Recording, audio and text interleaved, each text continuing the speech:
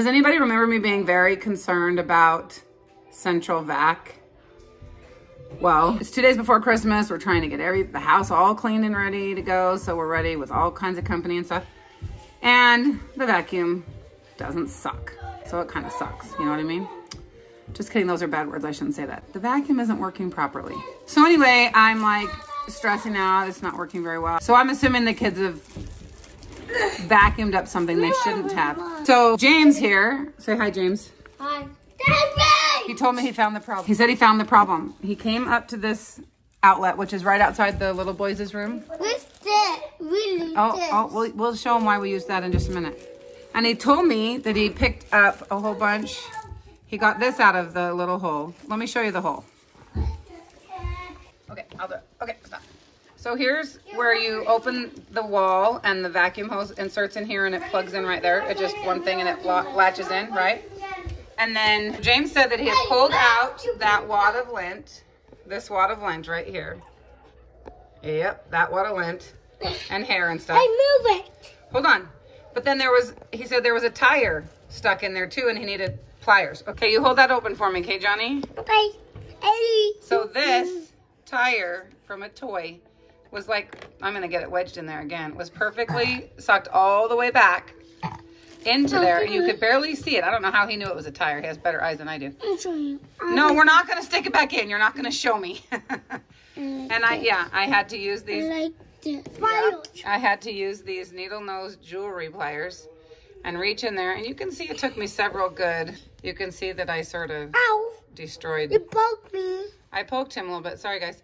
I had to pull on it and twist a little bit, and I finally got the tire out. But now comes the real test. Now comes the real test. Is the vacuum gonna function properly? No. Oh, you're choking me, Johnny. Ow. Let's go downstairs and find out.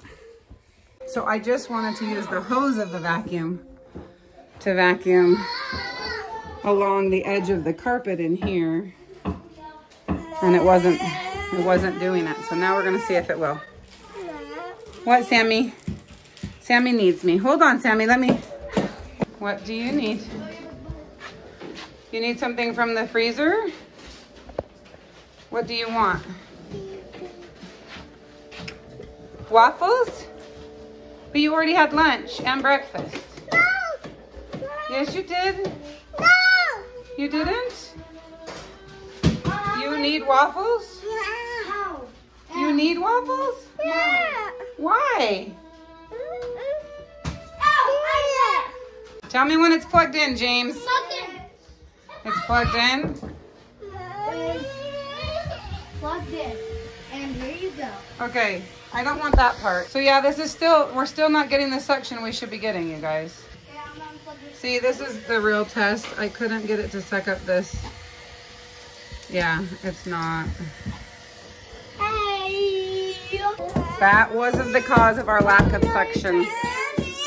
Oh, I have another idea. Okay, we did some more troubleshooting and I got on the internet and it told me to do this thing called pressure buildup. Yeah, I'll watch it. And here, Isaac, here, hold the camera for mommy. Hold it steady. Hold it right. Oh, not there. There you go. This is how you do pressure buildup. Okay, you turn on the vacuum. And you just keep doing this to try to make it suction everything down. Okay, thanks for the great camera angle, dude.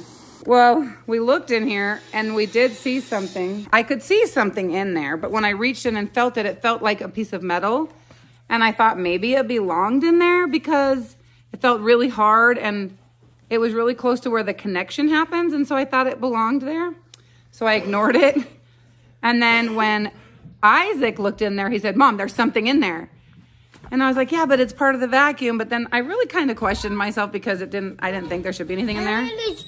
So we got the pliers. Oh, And we got it. do you want to see what we pulled out?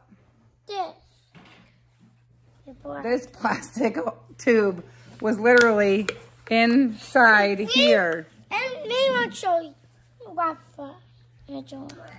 Yeah. Waffle. Oh, it's definitely going to give me a hickey on my hand now. So, we're crediting Isaac Not Mom. Isaac. Right, Isaac? Oh, don't put your, that's kind of gross. Boys. So now I'm pretty sure it's gonna work properly. Okay, let's go check it out. Is it gonna go? If it will suck the Q-tip up, then I think we fixed the vacuum. Should we go check? Yeah. Let's go check. Do you see the Q-tip? Yeah. Okay, turn it on. Why do you need that? Will it suck the Q-tip up? Yes! Oh, we fixed the My vacuum. feet need to dip. My heroes. No, get out of, don't touch stuff. This isn't the room you get to touch stuff in. Okay, thanks for helping me, Isaac. I felt like I needed to make it clear that plastic tube was closed on one end and opened on the other. So the end that was at the very back, it was completely closed. So it was blocking airflow. It really was. It wasn't just a tube. It was a closed end tube. Does that make sense? So anyway, my little boys figured it out for me. They're becoming troubleshooters. Don't underestimate the power of a child. Thanks for watching. Don't forget to subscribe. Give it a big thumbs up. Remember to watch all our other videos. And don't forget to hit that little bell thing. I haven't started it yet. Okay, go ahead.